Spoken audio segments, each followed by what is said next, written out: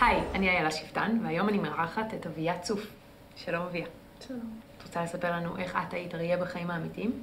שבעיה של שכנה שלי היה מגויס בצו 8, אז עשיתי בייביסיטר על הילדים שלה, שהיא הלכה נגיד עריכה או איזה פעילות או משהו, שמעתי על הילדים שלה. זה את הצעת או שאימא שלך ביקשה? התנדבתי בעיקר. מה עשית איתם בבייביסיטר? עשיתי בעיקר בערב, אז שקבנו אותם לישון. אני וחברה שלי גם עשינו ביחד, והיה לנו זמן פנוי כאילו. איזה דברים נגיד את יכולה לחשוב שאת עוזרת לאנשים?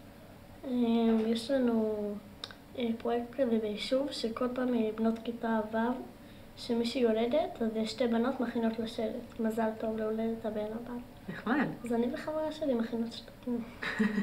ואתם מתנדבות לעשות את זה? כן. זה מעשה יפה. למה זה חשוב לעזור? כי זה טוב. האנשים נהנים מזה וגם אתה. וגם אתה. אני מסכימה איתך מאוד. תודה רבה אביה שהתארחת אצלנו. אנחנו פה בויטמינ'ציק מארח, ואתם מוזמנים לצפות בסרטונים הבאים שלנו. תודה אביה.